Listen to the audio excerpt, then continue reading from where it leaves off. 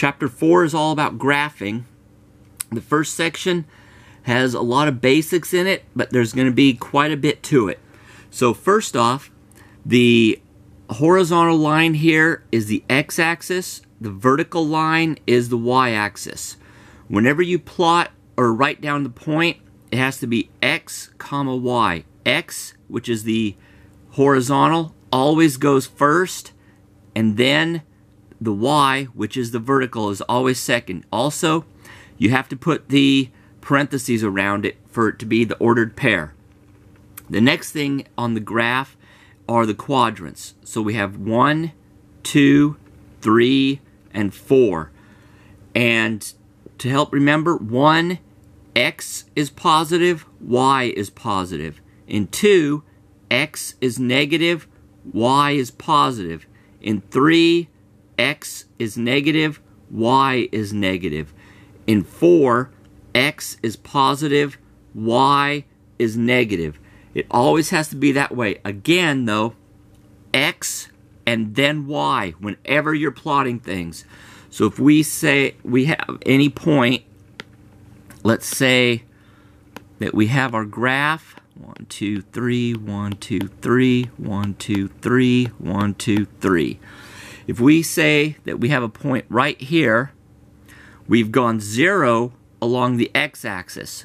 So that has to go first, and we've gone up, which is positive, for 3. This point is on the y-axis. If we had something right here in quadrant 1, we would say first that it went over 1, 2, 3, so positive 3, and it went up a positive 1. If we had something right here, this is in the 4th quadrant, so we went over positive 2, and we went down 1, so we're going to say negative 1. Let's say we have something right here. So first we do how far we went horizontally, so we went backwards 2, so negative 2, and we also went down 1, 2, 3, so negative 3. And then let's say we have one right here. We went backwards 1 and up 1. Again, I'm going to stress x goes first, y goes second. Then let's say that we have one here that's just on the x-axis. So we went backwards, negative 2. How many did we go up or down? 0.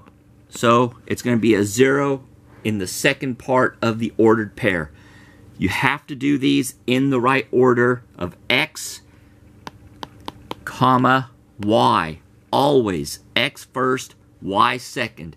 A big mistake that people make, especially on ones where it's just asking you about points, is putting them backwards. Okay, so you're going to get a lot of questions that say something like 1x plus 2y equals 3. And it's going to ask you, is negative 1 comma 2 a solution? Is 2 comma 1.5 a solution? And 4 comma negative 0.5. Are these solutions? What you're going to do is plug the first number in for x, the second number in for y, solve that, and see if you get 3. So I'll do this first one. Plug in a negative 1. 1 times negative 1 is negative 1, plus, plug in the 2 for y. 2 times 2 is 4. And negative 1 plus 4 does equal 3. So the answer will be yes. For this one, we're going to say 2 goes in for x. So that's going to be 2 plus 2 times 1.5 is going to be 3. That equals 5. So the answer is no, because it doesn't equal 3. And then let's say this one. 4 comma negative 0.5. So 1 times 4 is 4. And 2 times negative 0.5 is negative 1. 4 minus 1 equals 3. So the answer will be yes. Then let's say that we have 6x equals 3y plus 2, and they're going to give you -4 for the x. They're going to give you 40 over 3 for y, and they're going to give you 8 for x. And you have to find whatever's missing. So we're going to substitute whatever we're given in for the variable that it corresponds to. So here we're going to put -4 in for x. So 6 times -4 equals 3y plus 2. Now we have to solve for y. So we're doing what we did in the previous chapters. 6 times -4 is -24 equals 3y plus 2. Subtract 2.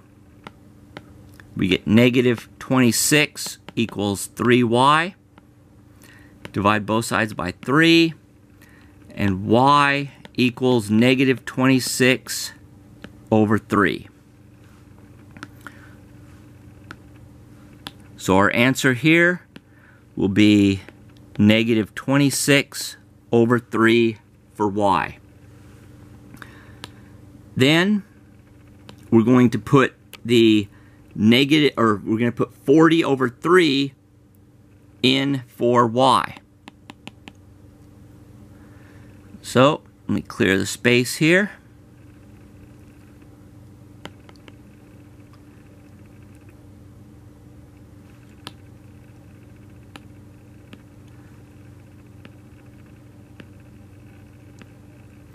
And we're going to have 6x equals 3 times 40 over 3 plus 2. Solve for x this time. 6x equals 3 divided by 3 is 1 times 40. So 40 plus 2. Add the 40 and 2, we get 42 equals 6x. Divide both sides by 6, and we're going to get that x equals 7. So our answer here will be 7. Now we're going to see what happens when we put 8 in for x. And again, I'm going to stress this. It's always going to be x comma y. So if you have whatever's first in the ordered pair, you're going to put it in for x. If you have what's second, you're going to put it in for y.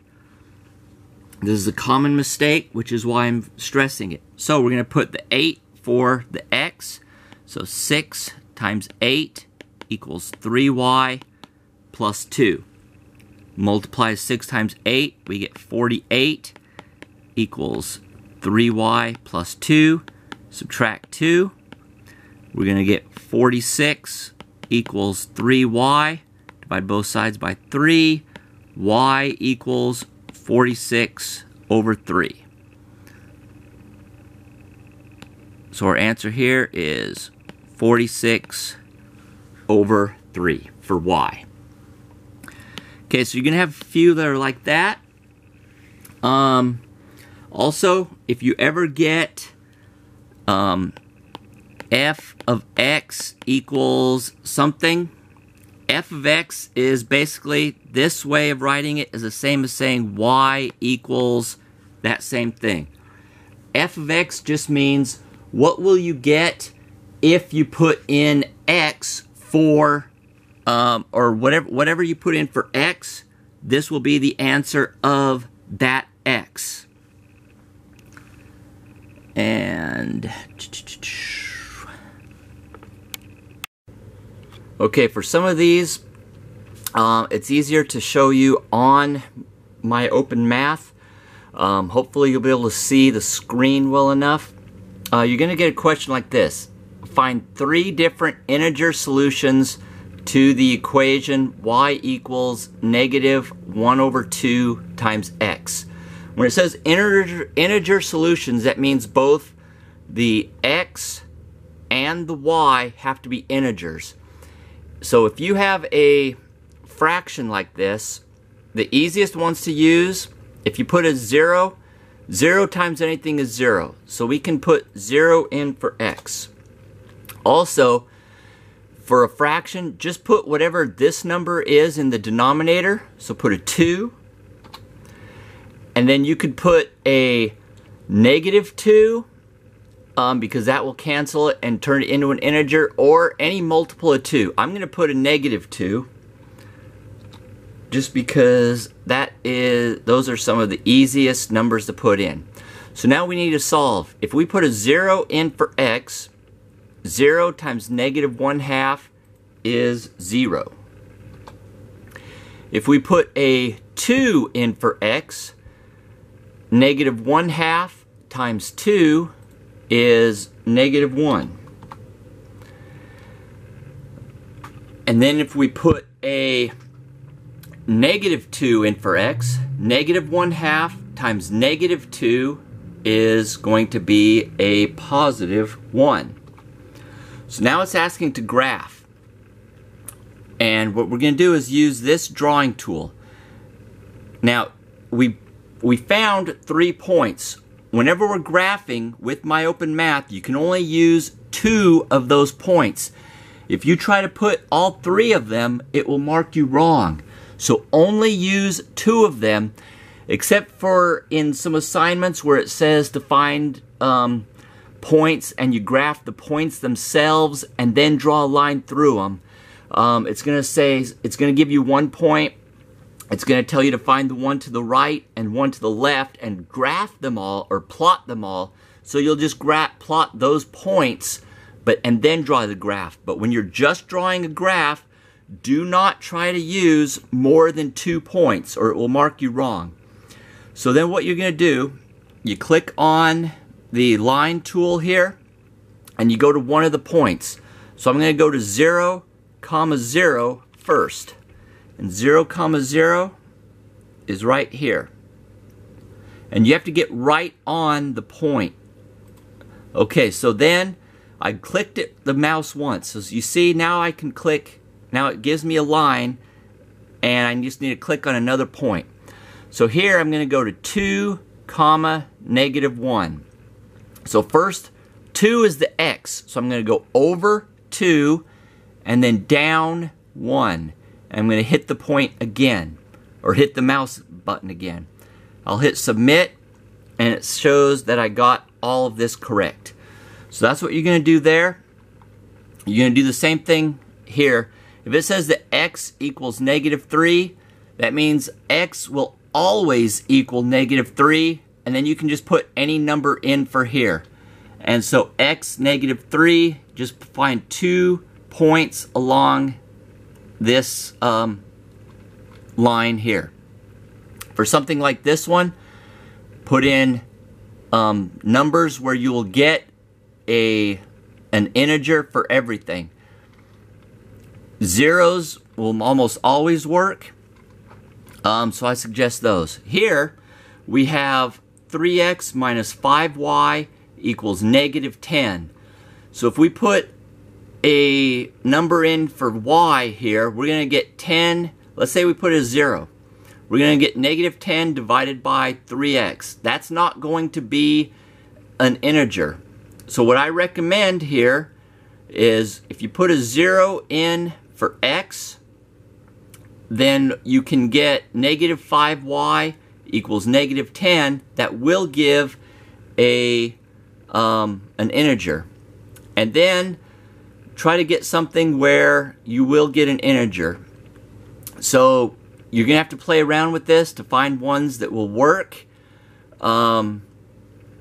If you were to put a 5 in for x and a -5, that will work because you're going to divide by a factor of 5. If you put certain numbers in for y, that will make that when you add it over, it will be divisible by 3. That will work. But those you just have to play with. Then you're going to be given something like this, where it gives you a line and you have to find the points and then do the equation. So finding the points is easy. So the first one, it says for x is 0, you just look up here, x is 0 at 16. So we're going to put a 16 right here. And then when x is 1, we go up to 1 and it looks like it's at 12. So we're going to put a 12. When x is 3, oh no, when x is 2, we're going to get 8. When x is 3, we're going to get 4. And when x is 4, we have that y is 0. So now we have to write the equation. We're going to write the equation y equals first. So y equals. And then we have to see what the rate of change is. So for every 1x, how much did y change?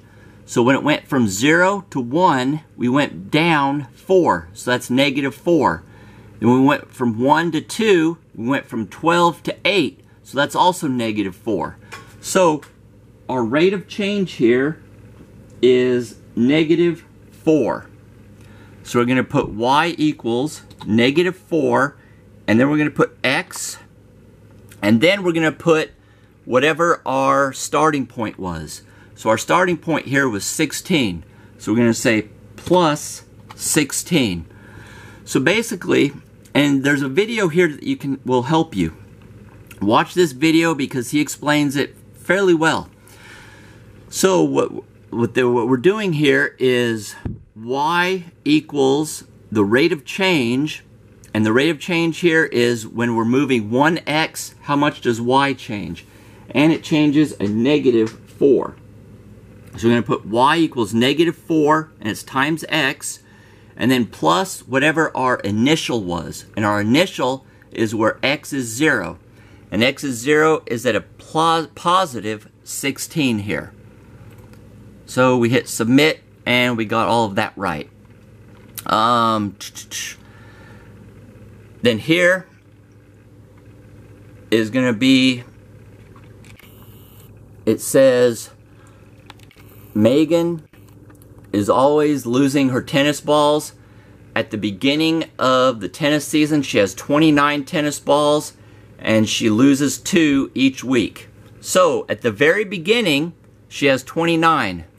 So we're going to put a 29 for the beginning.